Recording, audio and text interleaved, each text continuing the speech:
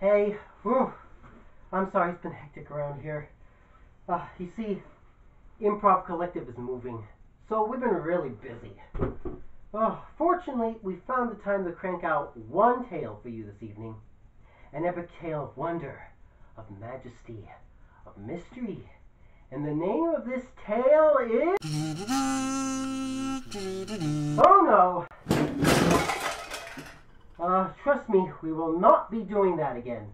I promise we will not be doing that again.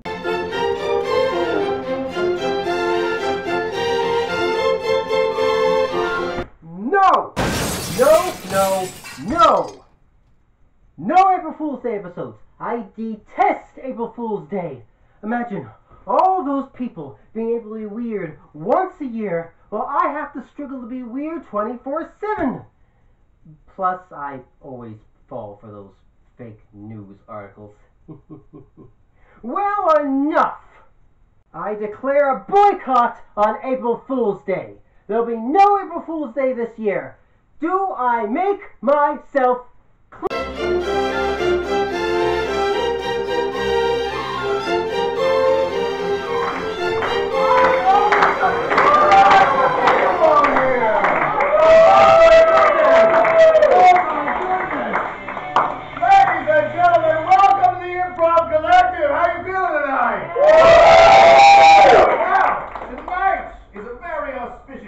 Because as you may have noticed, we are no longer on that side of the strip mall. We're all in here. But, wonder of wonders, this actually isn't the new space.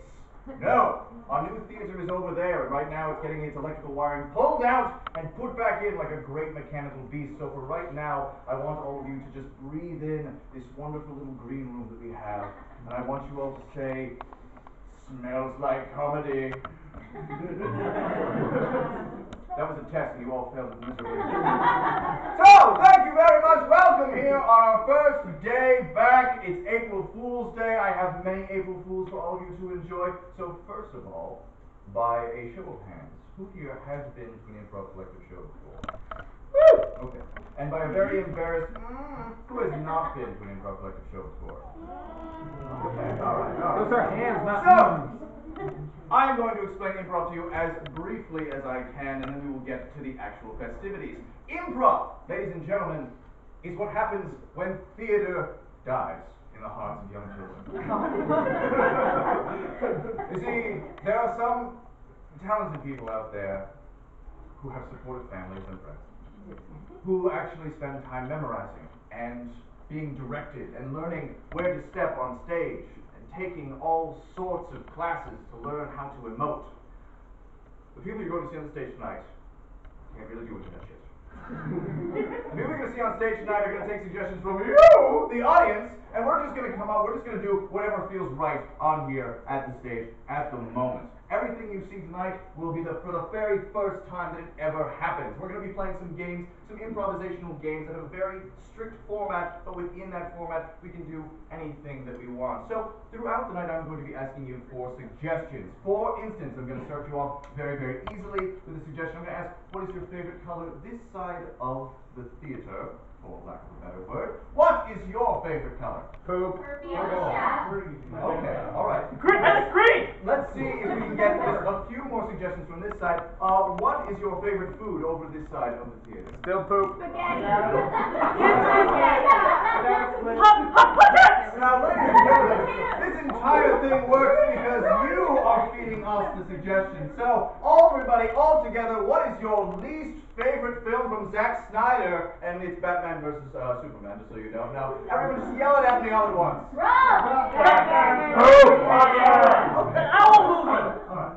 So, that's really all that there is to it. I ask you for suggestions, you give me suggestions, and then we do the funny. Ladies and gentlemen, are you ready to meet your improvisers? Sure! Then put your hands together many, many times for Jeffrey! Yeah!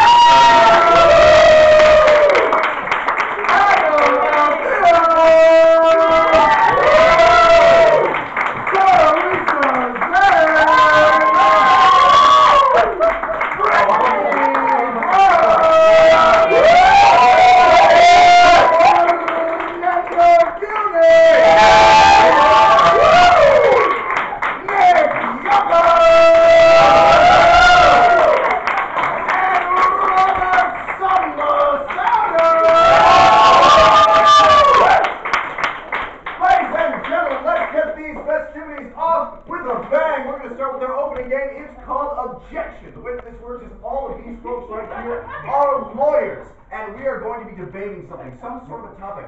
They are all going to have objections to what the people up here are saying. If at any point they have an objection to something someone up here says about that particular subject, they will yell out objection and have to give their reason why. If it's good, I'll say sustained. If I'll say it's bad, I'll say denied, and they will have to stay back there. So, ladies and gentlemen, can I have a topic, a pressing topic of the day? Shoelaces. Shoelaces! Yes. Shoelaces! Robert, are you going to start us off? Yes. All right, then, ladies and gentlemen, after a warm round of applause, this is the objection.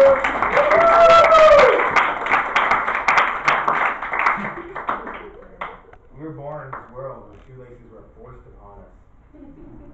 But I say nay. Nay to the shoelace. We have options as people, as Americans, as children of this world. You don't have to do that. Velcro, the great god Velcro. Lean that way, my friends, because shoelaces are complicated, and you have to learn about bunnies and rabbits and holes to go through. Don't go down the rabbit hole. Objection. Yes. Always go down the rabbit hole.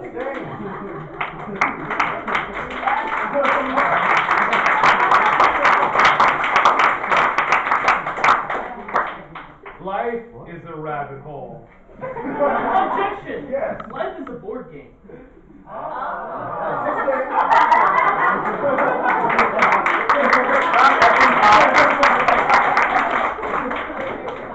Now in life, much like in real life, when you roll a 10, that's a good thing. Unless you're a cop, then you'll get pulled over and then you lose money. Much like in real life, if you get pulled over by a cop, you'll either lose money or get shot. Now,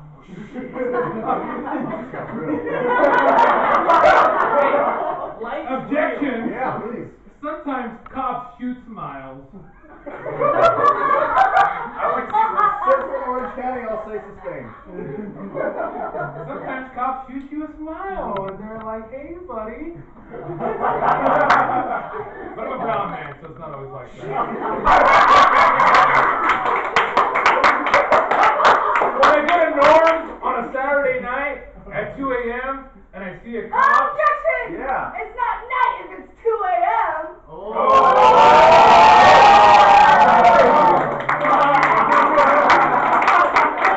Yeah, I remember learning how to read clocks in third grade. In third grade, I was in my prime. I could read clocks, I could do addition, multiplication, and other things the third graders can do.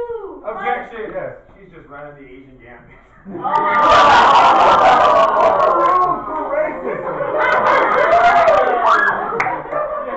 but we learned how to read a clock. You know, we learned how to read time. And although Einstein says time is not... Objection! Yes. Some of us read time, some of our fathers did time.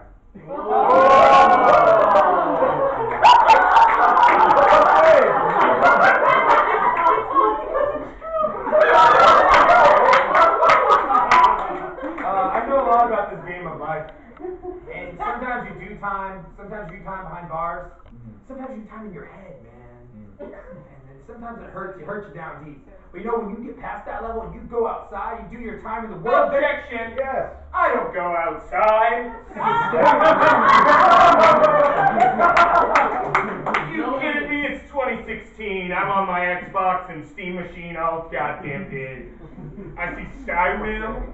I see Fallout 4. I don't need no outside. Objection! Yes. I have no idea of any of these things.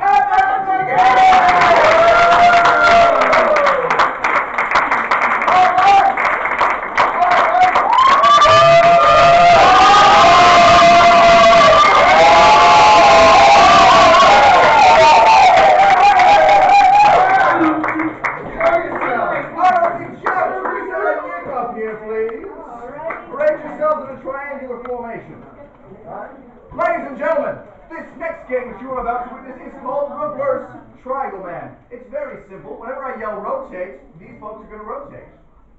And you're going to see a whole new scene. But the person in the middle here is going to be an object. They could be a toothbrush, they could be a wheelchair, they could be any number of things. You are going to tell me what that is. So, Teresa right here, what is Teresa? Unicycle. What's that? Mark's cool. Candlestick. Candlestick. You are a candlestick. What is Jeffrey? Accordion. From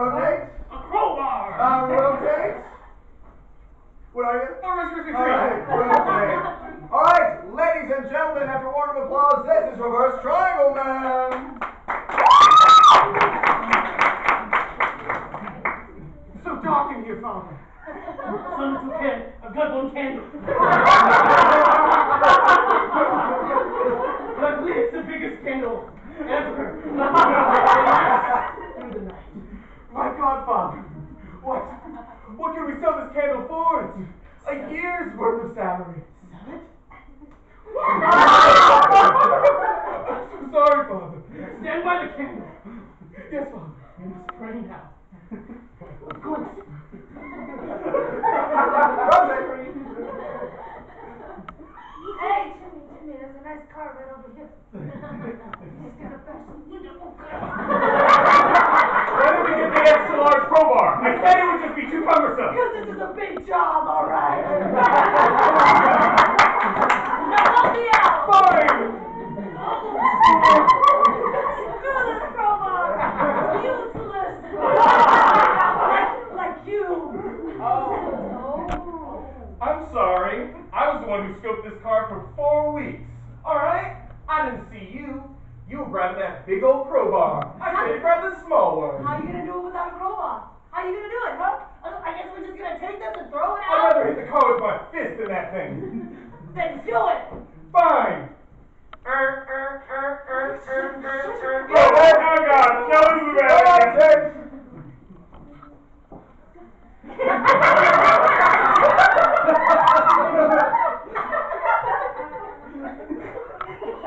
What the fuck?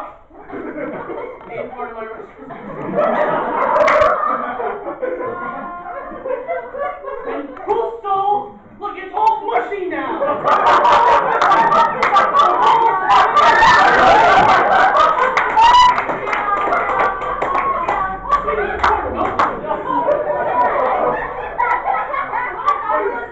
No, it's ruined now. Ruined. It's still good! It's still good!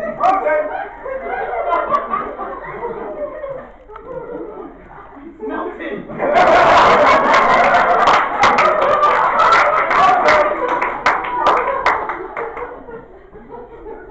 Alright, fine. We'll use the crowbar. That was a bad idea.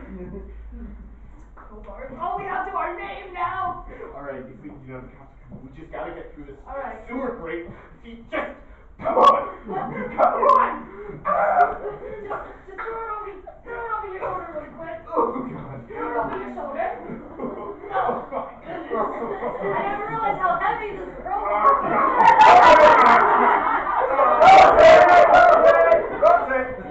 That's what I'm talking about. Honey, that's